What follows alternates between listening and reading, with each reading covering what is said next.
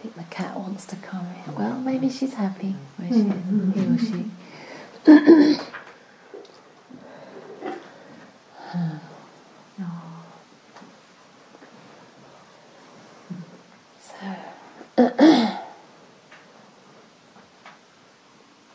Don't need to welcome you today because I feel we've landed. We're accommodating the space really nicely. And, I'm starting to notice the sense of ease and well-being increase. Hopefully that's just not within myself, but it's also a reflection of your own increasing well-being and ease, even a little bit.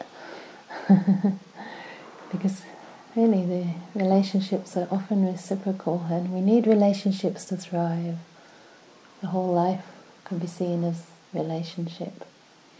And as I said yesterday, although we don't have to develop metta to ourselves in order to succeed, we can begin with a love person. But still, if we have that sense of self-respect, self-esteem, if you like, and a healthy sense of self, then generally speaking, it's easier for us to build respectful and healthy, loving relationships with others as well. You can be mirrors to others and they can be mirrors back to us. So it's beautiful when we're practicing this together. It feels different from practicing alone.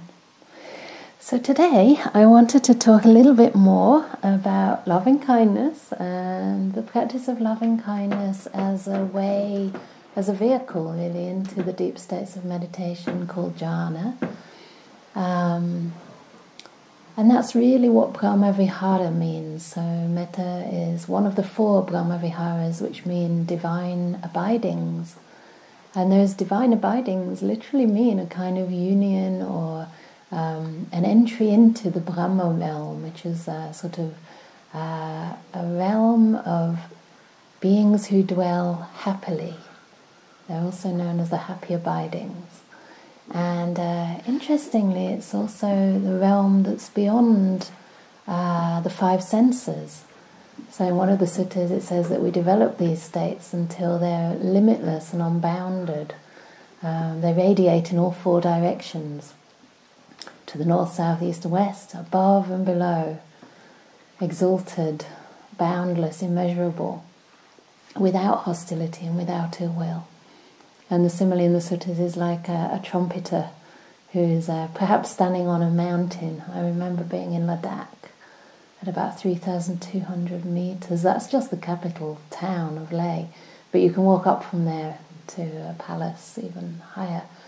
And we did that in the first day that I was there. And I'm pretty sure you could hear the conch shells from the different monasteries just resounding throughout the valley, in every direction. And in the same way the Buddha says this metta, this loving kindness can extend itself just limitlessly and no residual karma of the sense world will remain. So that means at that time you are literally abiding in a different realm, and that it becomes your character. You become suffused with loving kindness and also your destination. So when you die, you're very likely to take rebirth there.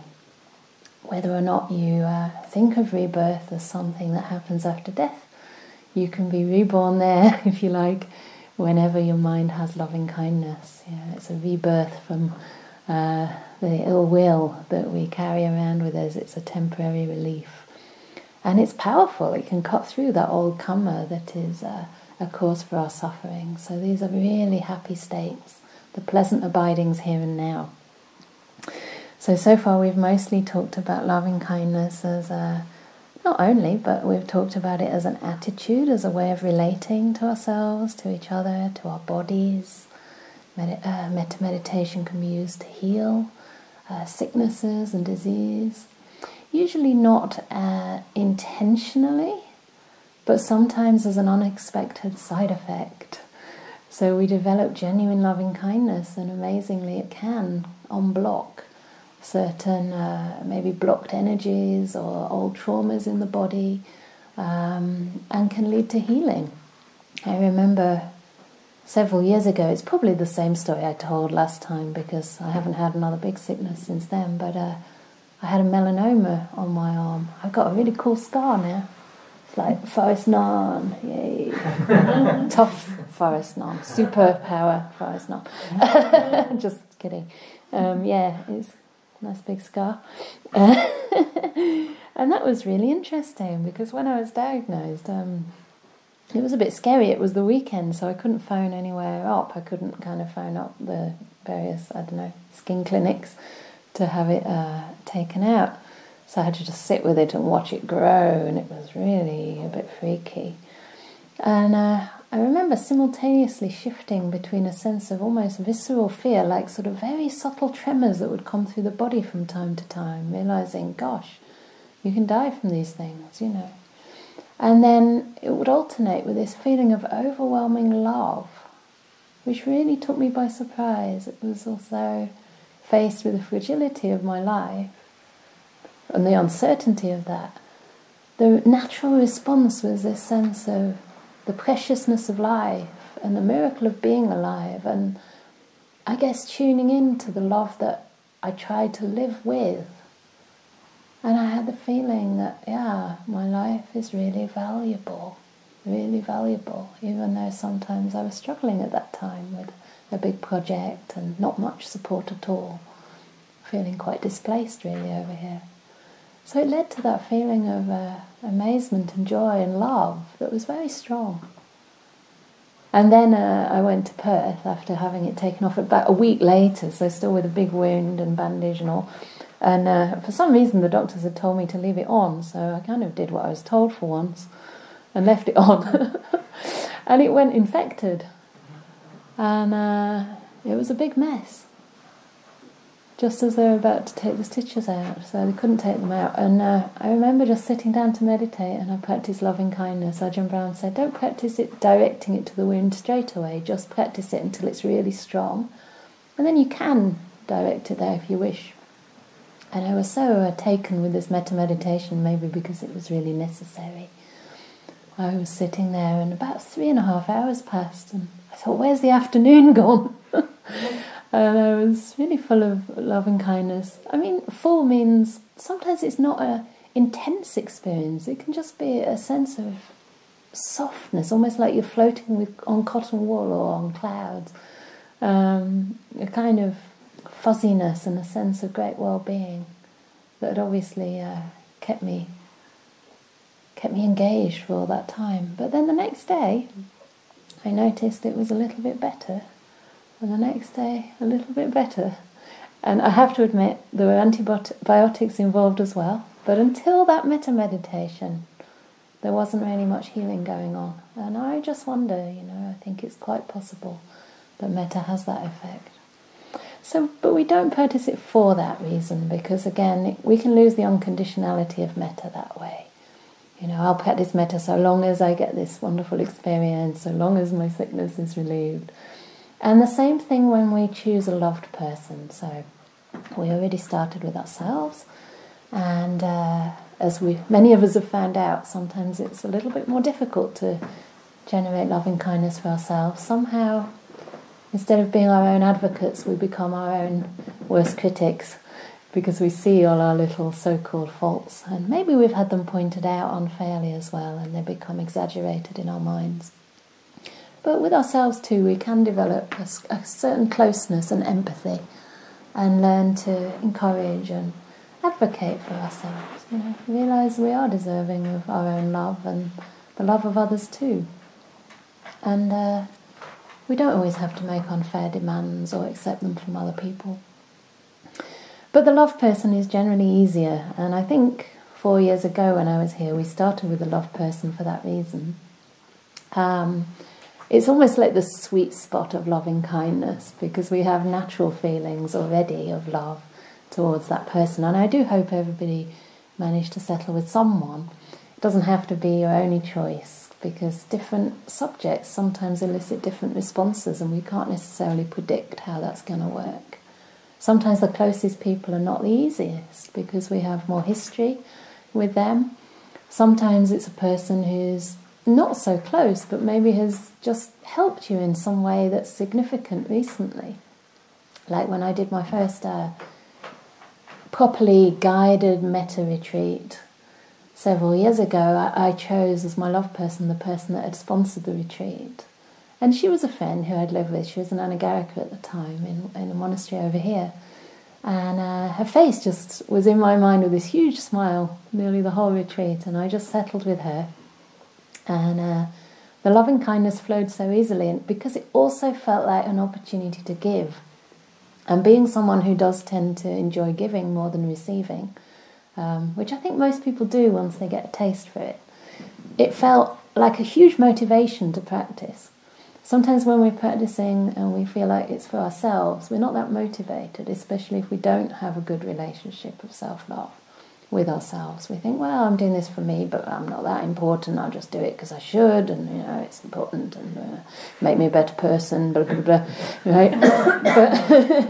but when we think of actually the practice as a service, as a giving, as a gift, for me that becomes really powerful. I can really put myself into it much more, and the motivation for practice gets purified as well. We're practicing to give rather than to receive. And so in this case it was really lovely because I felt I could give something back and share the retreat that she had helped me receive, all the teachings and the beautiful location, which was somewhere in Italy with beautiful smells of spring flowers, and it was a really wonderful experience.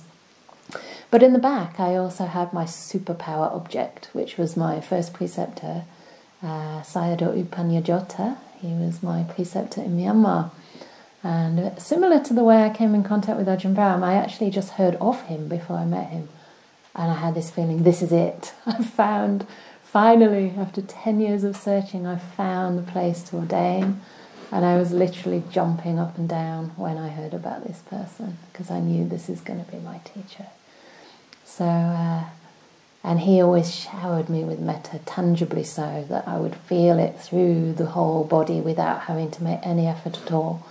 So it was almost as though sitting in his presence to meditate for those first 4 years of my monastic life, big blessing, I would just be suffused by metta and already begin the meditation from a place where there was so much well-being and so much a sense of safety and piti. Piti means a kind of pure kind of happiness, rapture that is felt through the body and mind. That kind of subtle, pleasant sensation that sometimes comes up in the practice of metta.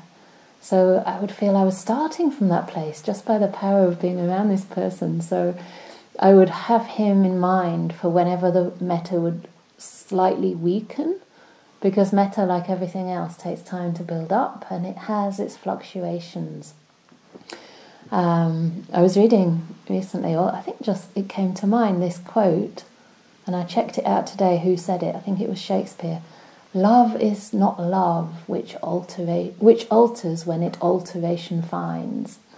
And that's from one of Shakespeare's verses, and it got quite criticised actually, because it's true of exalted, real, unconditional love in a state of deep samadhi, but for most of the time, loving kindness, even in its pure, coming from, say, an enlightened person, it will change and adapt according to the situation.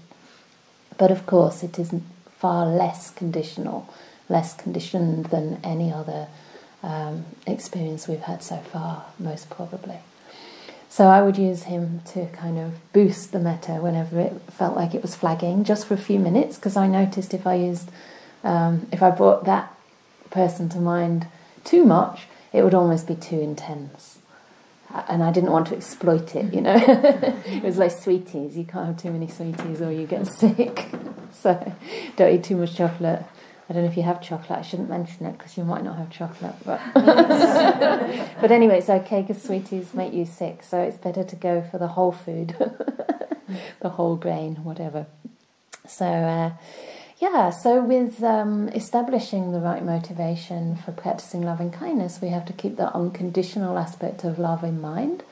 And when we spread metta to the loved person, even though we may truly wish for them to find more peace, more happiness, maybe be free from disease, we don't practice it for that reason. We don't practice it to change the other, even if that's in a positive way. We practice it to change our own heart. We practice it to purify our own mind and to beautify our mind. I love that word, beautify the mind. Sometimes in the suttas it says qualities like metta, qualities like generosity, adorn the mind or equip the mind with serenity and with insight. So again, these states are cultivated. Samadhi is cultivated for the purpose of seeing things clearly, seeing things as they truly are. So again, it's not the ultimate goal of Buddhism, but it's a very powerful means and a very resourcing, beautiful, beneficial quality to cultivate. So yeah, it's also related to the third noble truth.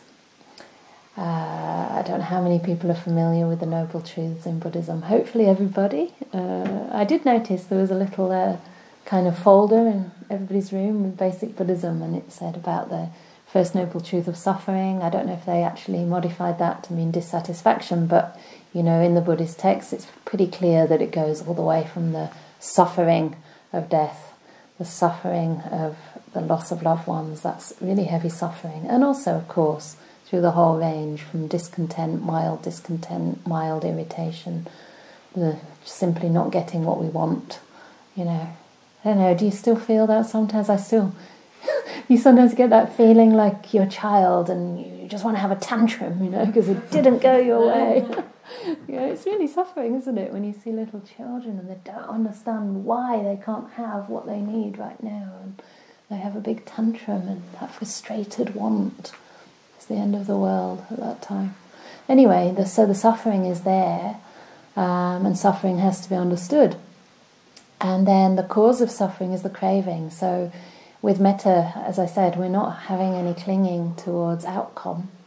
We meditate just for the sake of it. We practice loving kindness just for the beauty of that intention, whether or not it reaps results that we can tangibly feel and experience. We have that trust.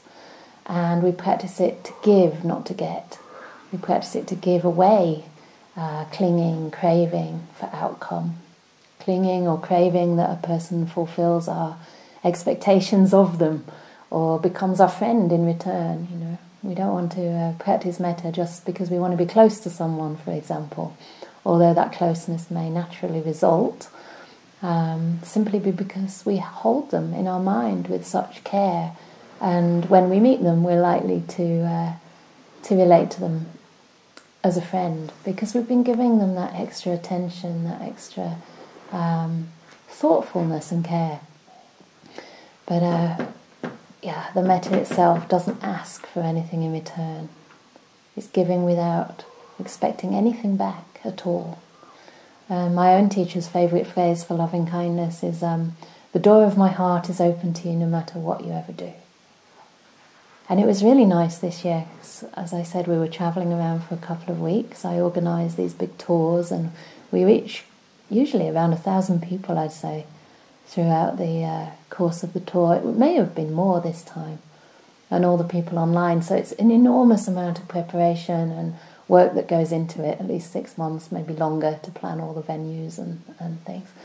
And it's always pretty exhausting when he's here, but also very special, because I get to hang out and get to know my teacher as a human being that I can relate to on anything and ask questions about every aspect of my life and just have fun. Somebody mentioned, I think it was you mentioned earlier that with the metta there comes a certain lightness and a certain playfulness, and there's a lot of that happening when we're together. So a lot of it's off camera.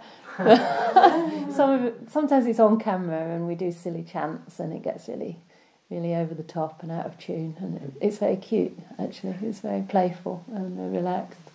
But one of the things we did this time was visit his extended family. So the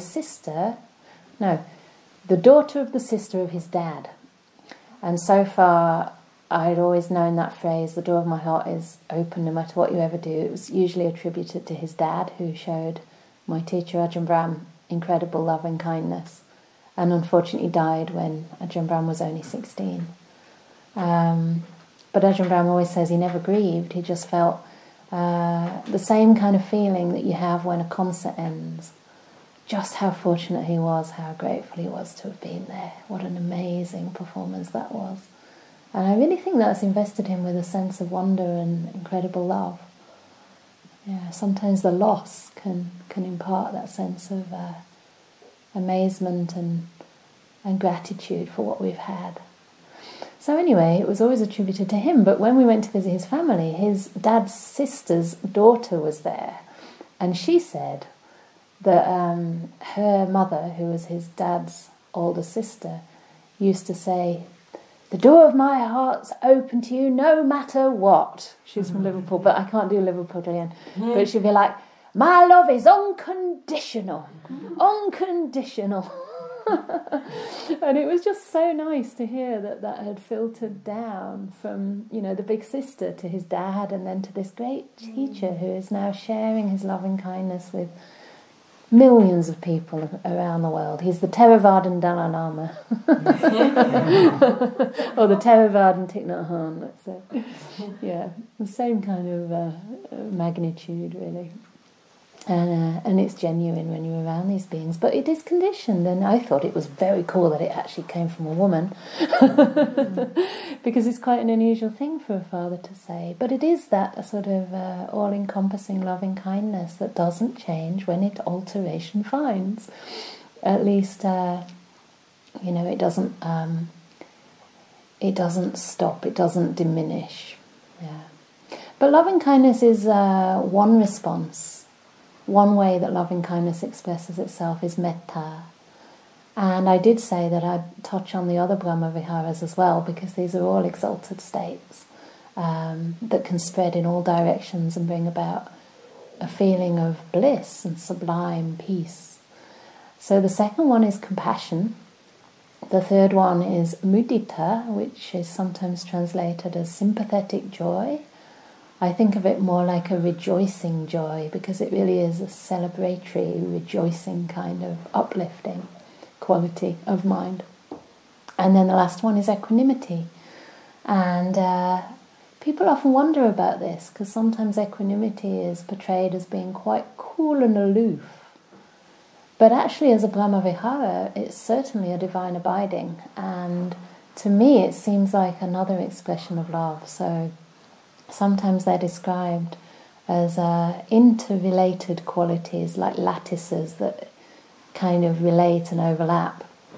Sometimes they're described just as love's response to different situations. So we generate loving kindness first because it's the easiest and the most all-encompassing. But then when love meets suffering, it naturally morphs into compassion. And that's the best way that I've been able to understand compassion. It can be a practice in and of itself, but in my experience it can come about simply through a change in the subject. So, for example, I was once meditating, generating loving kindness to my best friend, and then after a while I changed the object to someone who I know in Burma, a very old lady who'd been through quite some hardships in her life, including the loss of a child. And later on, actually, since then, she lost another child, grown adult, because she must be in her 80s by now.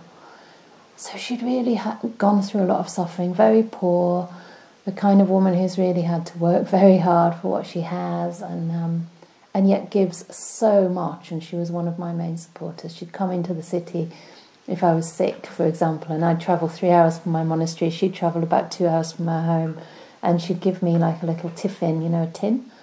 And she'd have put not just rice but some prawns or something, because at that time I was vegetarian, and sadly I can't be fully vegetarian anymore, but that was something that could settle my stomach, because I was really finding it hard to keep anything inside at all. And this was food that she wouldn't afford for herself, and she'd travel all that way, and it just felt like the gift of a deva, an angel, if you like. So anyway, I was practicing loving kindness to her, and then it started to transmute, I guess, or just adapt itself to something that I recognised as compassion. And that showed me the wisdom of love. that it has this capacity to adapt to the situation, which is why I say it does change, it does transmute according to what's needed. But sometimes loving kindness is not the appropriate response.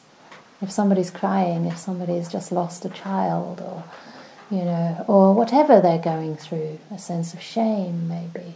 Someone mentioned this is an experience that we all go through from time to time. I think it's deeply ingrained in this kind of Christian culture, that we're somehow inherently flawed. Sometimes loving kindness is not the right response. May you be happy when you're not. It's like, well, I'm not. Can you accept me how I am, So sometimes the response that's needed is, may you hold this suffering kindly. May you be able to welcome this hurt. And may you come out of your suffering. Might be the appropriate response, but it's a different feel. And then the mudita is a kind of love that rejoices in another person's success.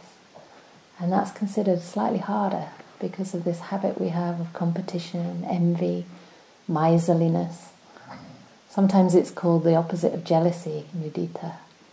But I think it can also be the opposite of miserliness, like a kind of meanness of spirit that you don't really want people to be doing better than you because that makes you feel less.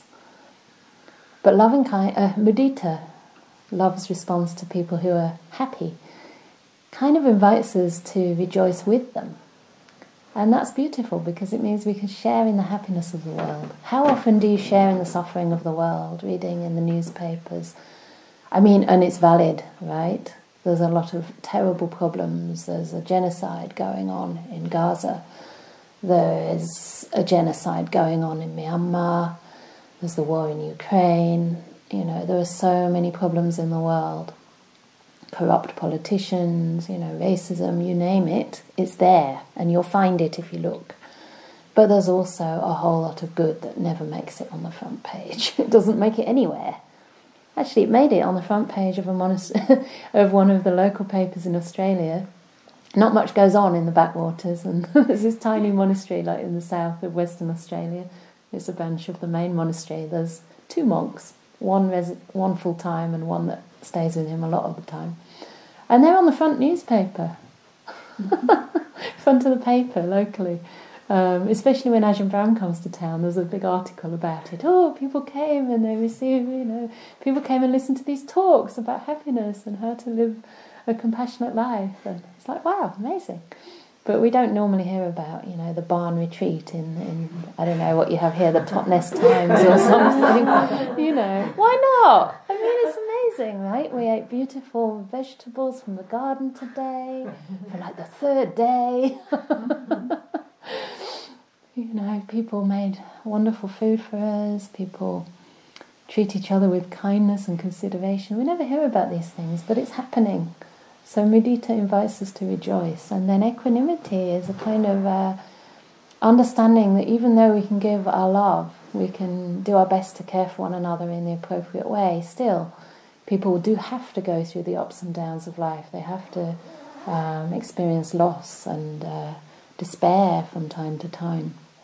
Sometimes depression that lasts for years. Sometimes it doesn't seem so impermanent, And that doesn't mean we don't care, but sometimes we have to accept that another person's suffering and try to keep a perspective on that people have their own paths to follow, to travel, and hopefully among that suffering there are lessons to learn. And we just wish that they have the strength to go through that. We do our best to help, but eventually equanimity may be the appropriate response. Keeping an even mind in the face of happiness and suffering within ourselves and in the world outside. So these are the Brahma Viharas in brief, but coming back to the loving kindness, which is what we really want to cultivate now, although I do invite you to make use of compassion from time to time if you are going through a difficult time. I'd like to talk a bit more about how we practice the loving kindness. So you've had a few hints already in the guided meditation. But to give a bit of historical background, in the early Buddhist texts, that's where the beautiful simile of the trumpet was found. The emphasis tends to be more on spreading loving kindness impartially in all directions. So it's this sense of spatial expansion more than the person, the object who you're generating it to. That's less important, and the idea is to spread to all beings. And it's from this perception of all beings that the mind can find oneness, that there can be a sense of unity and one that can then result in jhanas, deep meditation, the mind coming to one point. But it's a very inclusive, expansive state. That's why the word concentration doesn't really do it, because that implies a narrow focus. And loving kindness and breath meditation, actually, when we can really allow the piti in and we can really allow the mind to relax into stillness, becomes a very expanded state that includes rather than excludes an experience. But perhaps it takes longer to cultivate, in the sense that we are really working with our stuff. We're not excluding it and focusing in and using force to get to some exalted state. We're actually working with what's there and allowing things to settle in time and to come to that naturally. And of course the metta really helps with that. It helps us to include everything in our mental and emotional landscape with the right attitude towards it. So we spread that to all quarters, and we spread it above and below, to all as to oneself. So it suggests a certain evenness, that we come to the stage where loving kindness doesn't discriminate. It doesn't even discriminate against ourselves. It doesn't stigmatize any of our emotions. You're not allowed, you are allowed. I don't mind the happy states, I don't like the angry states. Anger's bad, I was told so when I was a little boy or a little girl. We just include it all, and we stop discriminating against ourselves. But that's a very lofty aim, and so this is why most teachers of metta start from the commentaries, which are described in the Visuddhimagga. And in the Visuddhimagga commentaries, they do discuss this practice that goes stage by stage. So it's a systematic and very thorough approach to reaching the same point of being able to spread metta indiscriminately to all. But generally speaking, we start with the oneself, as we've discussed and as we practiced yesterday. And then we move on to the benefactor. So I don't know how many people here have someone that they could consider a benefactor. It could be, if you're fortunate enough to have loving parents, it could be a parent, it could be an older sibling, a friend, it could be a teacher if you're lucky enough. Maybe not even someone you know, but someone who's helped you from a distance. I know some of you do come from particular lineages and have teachers you respect, so that's wonderful. And it can also be a deity or a, what else can you call those things? I don't know, in Christianity, idols? I don't know. Because I don't really, I like real people. That's just my nature. I can relate more, I guess, to the Sangha as a refuge even than the Buddha in many ways, because I can have a direct living relationship. But the Buddha is often overlooked as a benefactor. And actually, once we get into the early Buddhist texts and start to have a relationship with the Buddha, start to understand the Buddha's words and how they apply to our lives now, that can become an incredibly powerful refuge. And I often picture myself with the Buddha in front of me and imagine how he would regard whatever it is that I'm experiencing. Sometimes we can get stuck with our experiences and think, oh, this is the end of the world. But if you could see those experiences through the eyes of a Buddha, that would be really no big deal. He's seen it all. He's been there, done that through many lifetimes. He's really seen it all. Nothing could shock or surprise a Buddha or a teacher who's wise. So that's the benefactor. And as I said, usually it's someone we have a great respect, even a sense of reverence towards. And it can also be someone we know quite well. And then we go to the love person. And that's what we were practicing this afternoon. So the love person is someone we usually share interests in common with, we have maybe some history with, They know us, they've seen us, they see our goodness. I have a wonderful best friend who I grew up with from the age of 4, and she just knows me. You know how it feels just to be known, to be seen? You don't have to explain things, you know. You don't have to... she can interpret your experience in the light of what she knows.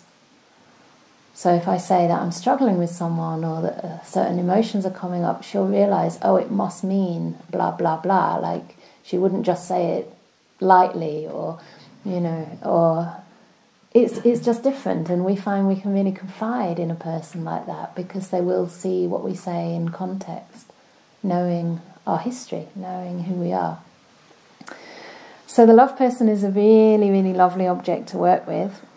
It can still bring up clinging sometimes and can bring up stories, you know, if we know them too well. So, of course, there can be other loved ones too. Friends. We don't have to have a really intense, passionate kind of... Because passion doesn't have to be sexual. It can just be an intensity. It doesn't have to be too intense. It can be anyone we have friendly feelings towards. And then from there, once the fire is going, we can move towards a neutral person. And this is where metta starts to be really effective. Because we're trying to get to a stage of loving kindness that really does include everyone equally. And when we practice with a person who we don't have a lot of shared interests with or a lot of association with, there's not that much vested interest in their well-being. And that sounds a little bit selfish, doesn't it? Sometimes it's just because we haven't considered them very much. But it does show us where our love is still quite conditional, you know, on a person fulfilling a certain need in our life. Because the neutral person doesn't fulfill any such need. They may be a near stranger, you know, someone at the shop, corner shop, or someone you kind of read about maybe. I don't know, maybe even a public figure that you don't really care much about and, you know, you don't give much thought to. And when you hear a bit more about their life, or when you consider their own humanity in the light of your own, suddenly you realise, oh, you know, maybe they're going through something too. I always remember this person in one of the monasteries that I didn't have much to do with. I guess she was kind of neutral. And I tried to be friendly and establish a relationship, but she was always a bit offhand. And then one day I found out that she'd lost a child earlier in her life. And I haven't had children. But maybe it's through seeing my mother's very intense love and attachment, or maybe it's something in a past life. When I hear that, I usually cry. I usually can't imagine how that must feel. And, you know, I guess I do have a very strong sense of having lived many lives before. And I think we've probably all been through these things somehow, or can at least imagine. And it was interesting to see that when I realised that, then a lot of compassion and loving kindness arose. And I thought, oh, isn't it interesting that I had to know that in order for those feelings to arise? Because we can assume when we look at any one of us, you know, that we've all been through some sadness, some sorrow in our lives. And it's not quantifiable. It's not like, well, you know, being depressed in your teens is nothing, everyone goes through that. It's not quantifiable. It's not related even to our level of standard of living. Apparently, beyond basic needs being met, the amount of income we earn does not equate to an increase in happiness. It's very interesting. I heard the figure was around $35,000 or pounds, but apparently it's not, it's less. It's just your basics being met. And beyond that, it doesn't make much difference, which would make sense, wouldn't it? So, yeah. Sorry, I got distracted because I'm empathising with your need to sleep, and also hoping that you didn't mind being woken up. So yeah, the happiness doesn't increase that way. Yeah, that was for the neutral person, right? So we don't have a lot of vested interest necessarily. And for that reason, when the metta comes forth and when it does start to flourish towards a so-called neutral person, it's actually very genuine. And it can feel very clean as well. can feel quite close to unconditional care and love. And amazingly, that can actually engender a different relationship as well, because you've been thinking about them, and it's likely that when you meet them there'll be that sense of goodwill. And it's amazing how people can pick it up. You know, it's kind of magical, because as I said, we don't practice to engender close relationships or create connections necessarily, but it can happen as a result. And there are different theories around it, you know, whether it's just the fact that you're giving them attention, the fact that you might have a different disposition towards them, but it can also be an energetic thing, that there is such a thing as positive energy. I mean, I think we can feel it. I can certainly feel that if I enter a room where a lot of goodness is being developed, or if you enter a place that's really dodgy, like a pub, which I haven't entered in 30 years, I don't know, a long time. But it just feels, you know, it feels icky. Even the weather can have an effect, can't it? I don't know, I think sunshine really lightens people's mood. So anyway, the metta starts to become a little bit less conditional when we enter the neutral terrain. And then the last one is the disliked person, or a person we find difficult, because these categories are malleable, they change. As I said, the neutral person can actually end up becoming a friend.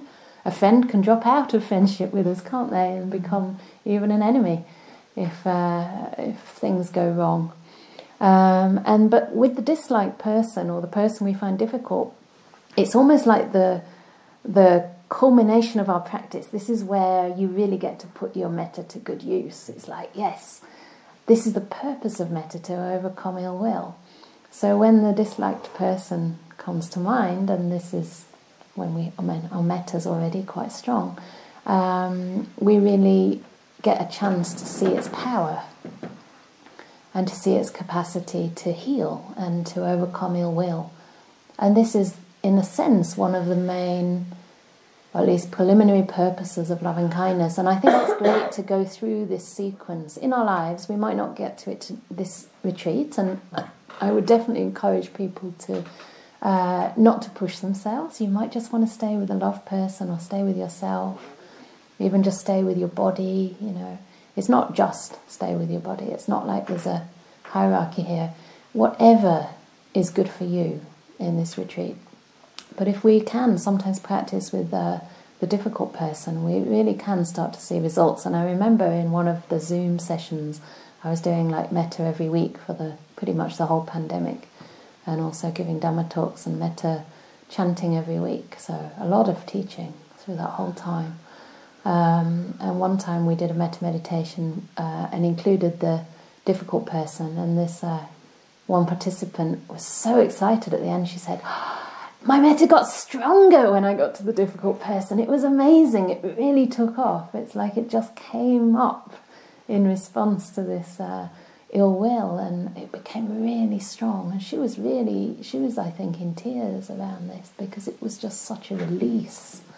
So this is when metta starts to work at the roots, you know, by uprooting greed and hatred from the heart. So this is how it can be a very powerful method into samadhi, because we can't get into those deep states of meditation when there's hindrances present, you know, the hindrance of greed or hate or ill will, the hindrance of sloth and torpor, drowsiness. Although that's not such a terrible barrier, sometimes we just really do need to sleep and resource ourselves before we can practice. And then the restlessness, of course, goes away when we start to enjoy the practice, when we start to be able to really stay with something more pleasant. We start to become content where we are, and the restlessness fades. And then the doubt about what we're doing and where it's leading starts to fade when we see the results. You know, doubt is also a hindrance, so when those hindrances, when the hindrance of doubt fades, we can be much more sure about the path, about our experience, about what we see, and realize whatever we're seeing through a clearer lens than usual. So it might be closer to the truth of how things are. So, yeah, one more thing I wanted to add about practicing metta to the difficult person, which might be ourselves sometimes, right? It can be ourself as well. It's important to give room to emotions like sadness and grief and anger, in whatever form that comes, because sometimes under the anger is actually a deep sense of grief, sadness, tenderness. And again, compassion might be the most appropriate response. May I hold this with kindness. May I be with myself with tender, loving care. May my suffering be released. So maybe not may I be happy. It might not resonate quite that well. And it's when we give these things room and space to be, and we can meet them with these beautiful qualities of loving kindness and compassion, and sometimes equanimity as well, that's when we can heal. If we don't give them space, if we think they don't belong, then how can we heal these emotions? How can we heal the hurt? So do make sure you give these things space, because they're going to come up if they need to, and it's not for us to say what should or shouldn't come up in our practice. That's up to nature, that's up to the conditions that are beyond our control. So, there's quite a bit more to say. I always end up with too much content, but anyway, I did want to talk a little bit about, we've talked about the objects, but I wanted to talk about the phrases as well, and how we can choose these phrases. So, as I said in the guided meditation, it's important to choose phrases that actually mean something to you. And I gave some examples of classic sort of loving kindness phrases, like may you be happy, may you be safe, may I be safe, may you be healthy, may you be at peace. So they kind of cover general wishes for well-being, some physical, some mental, some spiritual as well. I love the idea of contentment. I think that's one of the deepest qualities we can cultivate. It's also the goal of the holy life, the goal of the spiritual path is absolute, utter contentment and peace. Contentment is even a bit deeper than peace, I think. I'll leave that with you to ponder. But to choose phrases that mean something, and I like to choose phrases that rhyme a little bit. I mean, maybe it sounds a bit corny when you speak it to others, but I found that it just tends to soothe the mind. It's rhythmic. It's maybe because I'm quite musical. I like something that's rhythmic and that sounds nice and that sounds soothing. And apparently, using a soothing tone also does stimulate certain centers in the brain, like the centers responsible for care and connection and relaxation. So there's something about the tone of voice that you use. And my little 4 phrases that I've been using for many years have now got an association of love and kindness attached to them for me. So that as soon as I start to say, may I be happy, may I be free, it's like, oh, I'm doing loving kindness. The body and the mind know it, and there's a certain happy association. So the metta starts quite easily. But that's 4 phrases, that's quite a lot, and you might just want to stick with a couple. You might want to change them from time to time according to need. And I was happy this morning when a couple of you said that phrases spontaneously popped up, which can happen, especially outside the sitting. But for the sitting itself, it might be good to choose 1 or 2 or 3 or 4 at the beginning and see if you can stay with them, because it's that regularity that also starts to calm the mind and become an object of samadhi. So in the same way that often the object of samadhi is the breath, because it's rhythmic, it's continuous, it's stable. We try to make these phrases rhythmic, continuous and stable, somewhere that our mind can land. We don't have to think about them too much, but we do try to participate and invest them with meaning and invest them with energy, not let them become rote and meaningless and just words going on in the back of your mind while you're thinking about something else, right? So from time to time we need to re-establish the connection with those phrases. And also, as well as the tone, noticing the space and how frequently you need to pop those phrases in. I find in the beginning of the sit, it's quite nice to fill my mind up with those words. Maybe because I am quite language and sound based, I quite like them. Some people don't like them at all, and they actually find it quite easy to do just through a sort of emotional sense, or even a felt sense of what metta is. But I like to do both, because whenever you generate a thought of loving kindness, your mind is completely protected from unwholesome thoughts. And that is quite a big deal.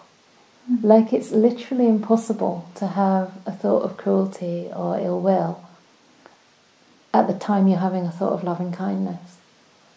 So at that moment, there is no new bad karma being created. No matter what you're experiencing, whether you're happy or struggling a lot, still, the karma that you're creating now is good, and it's going to lead to wholesome results.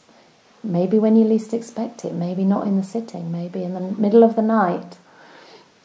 I remember in Massachusetts last year, I was having a lot of health troubles. In fact, it's this year. It was in July, not that long ago. A lot happens in my life. And I had a big flare-up of my disease, like terrible burping, like for hours and hours, like you've heard nothing. Okay.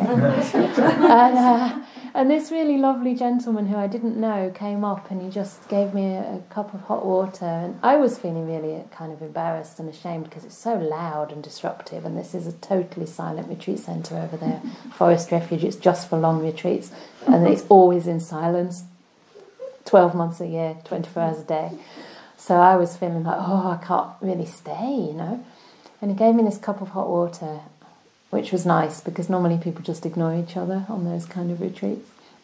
And then that night I went to sleep, and there was a massive thunderstorm, really, really massive thunderstorm. I mean, over there when it's humid and, you know, the climate's quite intense, it's loud.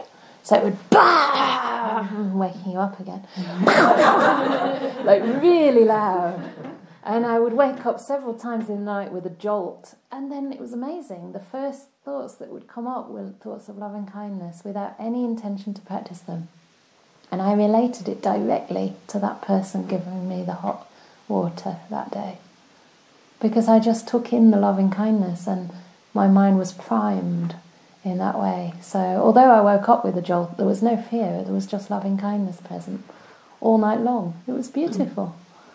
So it's amazing how these things come to help you when you most need them. And the other point about that, which leads into the last point really, is the patience. You know, I really love this analogy of planting seeds. That's a really nice simile to use, that you're kind of tilling the soil first of all. Your body you can consider as the soil in this analogy. So you're kind of relaxing it, softening it, noticing what's going on. You're kind of seeing what's happening there, you know, like kind of raking through soil, and you're making it loose, you're making it moist with your kindfulness or heartfulness, someone said earlier. That's nice as well. But the mindfulness and the kindness helps to soften everything up, and then you're planting these seeds, which are the phrases, in the soil of the heart, and moistening them. You're shining on them with your caring attention in between each phrase. The silence that's there, the fact that silence is infused with loving kindness. You're kind of directing your mind very gently in that way. And eventually those seeds start to sprout.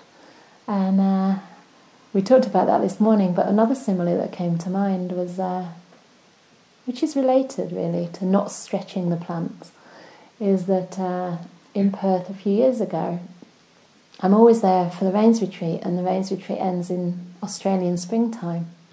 And in Western Australia there are so many wildflowers, it's absolutely spectacular. If you look, because they're tiny. But once you see them absolutely everywhere. And the amazing thing is, they come up in this pattern. So that one day, like 2 or 3 different kinds of orchids will suddenly come out, and there'll be a certain colour. And then in the next couple of days, 3 or 4 more plants come out. And in the next few days, a few more. And they all come out from these really scrappy, crispy, spiky bushes that you think have no promise whatsoever. You think, you know, you just walk past them, you don't even see them, you think it's just dead stuff.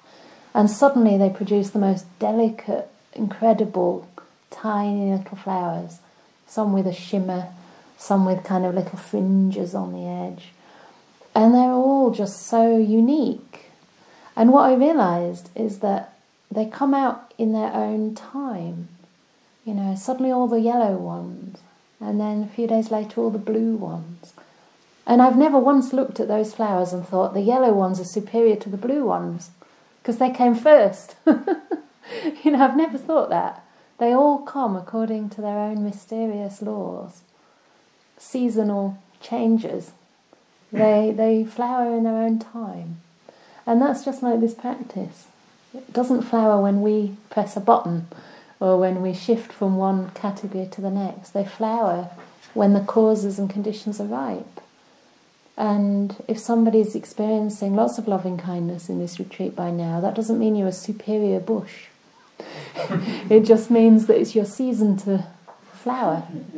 You know, if you don't flower until 3 or 4 years, or if you never flower in this lifetime, it really doesn't matter, because you're directing the mind towards wholesome states. My first teacher used to say, Kalam agameya is a Pali word. It means let the time ripen, let the time ripen.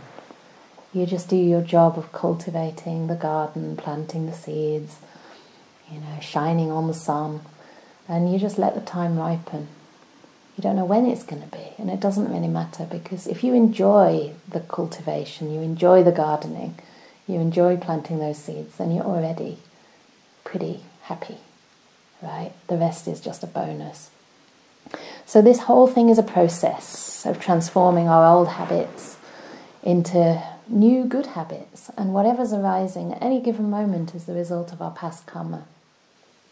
But I really love how Ajahn Brahm describes meditation. Sometimes he says it's making good mental karma. That's what we're doing in our practice. And that mental karma is the right intention. Karma is intention, the Buddha said. Cetana aham kammam vadami. It means intention, I say, is karma. So every time we're aligning our intention with goodwill, with loving kindness, with non-harm, thoughts of care, thoughts of benevolence, thoughts of letting go and giving things to others. Every time we're doing that, we're creating really good, wholesome karma in our minds. We're planting beautiful seeds. And that's all we can ever do. Yeah, that's all we can do. And as well, in the suttas, it says that, you know, when you have a mind that's full of good qualities, it's like the mind is really wide, it's really vast. And if some past old karma comes up that's negative or harmful, you know, maybe a thought of a traumatic event, when it comes up in a huge lake, you know, in a huge mind, and that mind is resourced, it has capacity, it has loving kindness there, then the effect will be very minimal. The impact won't shake you or break you in any way. He likened this to putting salt in a big lake. He said if there's this big salt crystal and you put it in a big lake, it doesn't have any, you know, taste. If you put the same salt crystal, the same event, into a small cup of water, it's very, very salty. So in the same way, those the old past karma, the old hurts, or whatever it is that you haven't worked out, you know, and it could be anything that comes up. It can be things that happen to us now in our life. That is like the salt, but depending on the size, the scope, the breadth, and the quality of your mind, it will have a different impact. So our job is to keep our minds in a good relationship with ourselves, with others around us, and with whatever we have to do. Whatever situation happens, you know, how are we relating to it? Can we relate to it with loving kindness, with metta, with patience? Patience is an aspect of gentleness and non-cruelty. You know, I think it's easier to be kind than to be patient. You can be kind, but you can want things now, and that's not gentle. That's making demands. So this whole path is a process, and it does go from the surface level of the mind to the subconscious mind, or the deeper levels of the mind. So it will highlight areas that are still unresolved, and that's a good thing, you know, because they're there anyway, you just don't normally notice. And I thought it was beautiful how someone said this morning that, you know, they had this caricature of the hobby and the things that they'd done wrong or their faults. It's the mind being playful about how it processes things, And I think that's really wonderful. It comes up because you're strong enough to see it and also relate to it with kindness. And I thought it was really beautifully playful and probably quite healing as well. So I think that's probably enough for now, and it's your tea time as well. In fact, I've talked longer than I expected, as usual. But hopefully some of that is useful, and whatever is not needed, don't worry about it. It's planted, and it will come to help you at just the right time. So, yeah. So now you may have loving kindness towards your supper.